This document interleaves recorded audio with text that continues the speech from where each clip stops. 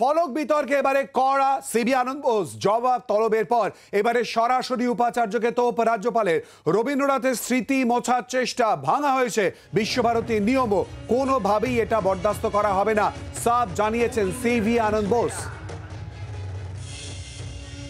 First authority in Bengal to know about the result of my letter to the government of India. He is my constitutional colleague, the Chief Minister. I have intimated her the positive response which I received from the Minister, Government of India. He has issued instructions to those concerned to take necessary action in the matter. ফলক বিতর্কে এবারে কড়া বোস জবাব তলবের পরে এবারে সরাসরি উপাচার্যকে তোপ রাজ্যপালের। কথা বলবে এই নিয়ে, সঙ্গে রয়েছে আমাদের প্রতিনিধি শ্রেয়সী গঙ্গোপাধ্যায়। শ্রেয়সী, রাজ্যপাল ঠিক কি বলেন এ প্রসঙ্গে? দেখো, রাজ্যপাল তিনি যেটা জানিয়েছেন যে এক্ষেত্রে নির্দিষ্টভাবে যে চিঠি ইতিমধ্যে তিনি উপাচার্যের সঙ্গে এই গোটা বিষয়টা নিয়ে কথা বলেছেন এবং সেই কথা বলার পাশাপাশি কিন্তু তিনি ইতিমধ্যেই চিঠিও লিখেছেন উপাচার্যকে এই গোটা বিষয়টা নিয়ে। এবং তিনি যেটা বলেছেন যে রবীন্দ্রনাথকে ইগনোর করা কখনোই উচিত নয়। তিনি দেশ এবং জাতির অন্যতম একজন ব্যক্তি, যার অবদান সবসময় মনে রাখতে হবে। এবং এই প্রসঙ্গে তিনি একটি চিঠিও লিখেছেন এবং তিনি যেটা জানিয়েছেন যে সেই চিঠির ক্ষেত্রে উপাচার্য কি ব্যবস্থা নেন সেটার জন্য তিনি এই মুহূর্তে অপেক্ষা করছেন এবং তারপরেই কিন্তু বিশ্বভারতীর রেক্টর হিসেবে তিনি তার পরবর্তী পদক্ষেপের কথা জানাবেন। শ্রেয়সী, আমাদের সঙ্গে থাকা, আমরা শুনে নেব রাজ্যপাল ঠিক কি বলেন এই প্রসঙ্গ নিয়ে। Authority in Bengal, certain values which can find no compromise, eternal truths, eternal feelings cannot be changed. Gurudev,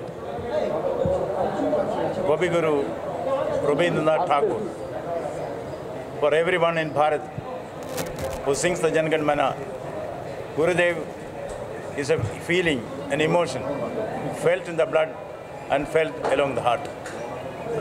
Gurudev symbolizes the best that is there in the cultural sublimity of Bharat. There cannot be any instance where Gurudev's memory is obliterated, ignored. There is no question of in any manner, overtly or covertly, obliterating the revered memory of the valued, sacred memory of Gurudev. আবারও কথা বলবো, সঙ্গে রয়েছে আমাদের প্রতিনিধি শ্রেয়সী গঙ্গোপাধ্যায়। শ্রেয়সী, আমরা শুনলাম গুরুদেব ইজ ফিলিং অ্যান্ড ইমোশন, সঙ্গে আরো অনেকগুলো বিষয় উল্লেখ করেন। রবীন্দ্রনাথের স্মৃতি মোছার চেষ্টা ভাঙা হয়েছে বিশ্বভারতীর নিয়মও, আর কি কি বলেন তিনি? দেখো, তোমাকে যেটা জানিয়ে রাখি যে ইতিমধ্যেই কিন্তু রাজ্যপাল তিনি একবার ফোনে কথা বলেছেন বিশ্বভারতীর উপাচার্যের সঙ্গে এবং সেখানে কেন তিনি এরকমটা করেছেন সেটা তিনি জানতে চেয়েছিলেন এবং সেক্ষেত্রে তিনি তখন কিন্তু বিশ্বভারতীর উপাচার্য তাকে জানিয়েছিলেন যে ফাইনাল কি লেখা হবে সেই লেখাটার জন্য এএসআই এবং কেন্দ্রের যে মিনিস্ট্রি অফ কালচার রয়েছে সেখান থেকে তারা একটা লেখা পাঠিয়েছেন। সেখান থেকে যতক্ষণ না আসছে ততক্ষণ অস্থায়ীভাবে ওই ফলক লাগানো হয়েছে।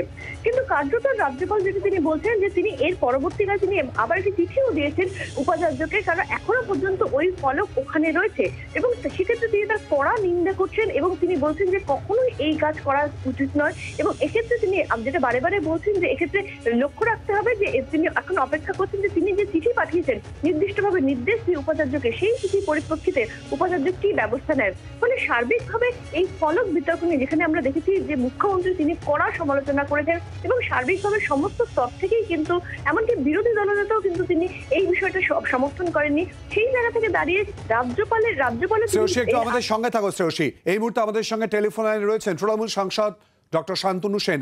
শান্তনুবাবু, ফলক বিতর্কে এবারে কড়া অবস্থান রাজ্যপালের, জবাব তলবের পর এবারে সরাসরি উপাচার্যকে তোপ দেখেছেন তিনি, কি বলবেন আপনি? দেখুন, বিশ্বভারতী বিশ্ববিদ্যালয়ের মতো একটা ঐতিহ্যমণ্ডিত সংস্থা, সেখানকার উপাচার্য কিভাবে বিজেপির তল্পিবাহকতা করতে গিয়ে বছরের পর বছর সেখানকার মান সম্মান ভুলুণ্ঠিত করেছে, কিভাবে তিনি সেই জায়গাটাকে ব্যক্তিগত সম্পত্তি করে তুলে তিনি একটা কুক্ষিগত করে রাখার চেষ্টা করেছেন। সম্প্রতি ইউনেস্কো স্বীকৃতি পাওয়ারে রবীন্দ্রনাথের নাম বাদ দিয়ে প্রচার সর্বস্ব উপাচার্য প্রধানমন্ত্রীর সাথে নিজের ছবি দিয়ে সেখানে ফলক লাগিয়েছে। কিছুদিন আগে আমরা দেখেছিলাম বিশ্ববরেণ্য নোবেল লরিয়েট অর্থনীতিবিদ অমর্ত্য সেন, তার অপরাধ হয়েছিল তিনি বলে ফেলেছিলেন যে মমতা ব্যানার্জির মধ্যে মুখ্য প্রধানমন্ত্রী হওয়ার সব রকম গুণাবলী রয়েছে, সেই জন্য কিভাবে তাকে নখদাঁত বার করে আক্রমণ করেছে। কয়েকদিন আগে আমরা দেখলাম এখতিয়ার বহির্ভূত ভাবে তো একজন রাজ্যে তিনবারে নির্বাচিত মুখ্যমন্ত্রীকে তিনি কিভাবে কুরুচিকর ভাষা ব্যবহার করে চিঠি লিখেছেন। আমার মনে হয় কোনো সমালোচনাই তার জন্য যথেষ্ট নয়। এই ধরনের অযোগ্য অপদার্থ উপাচার্যকে এমন ব্যবস্থা করা উচিত যাতে তাকে অবিলম্বে বিশ্বভারতীর মতো বিশ্ববিদ্যালয় থেকে অপসারিত করা যায়। বাংলার আওয়াজ, বাঙালির আবেগ, জি 24 ঘন্টা।